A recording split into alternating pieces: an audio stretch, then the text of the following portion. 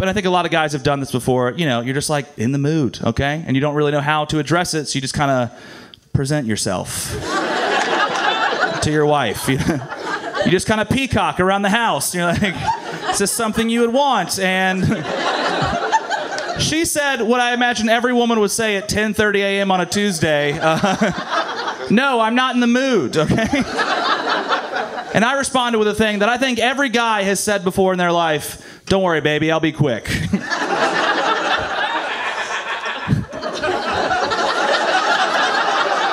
That guy has 100% said that this week. And then she called my bluff, okay? Because she turned around and went, Alexa, set a timer for 60 seconds.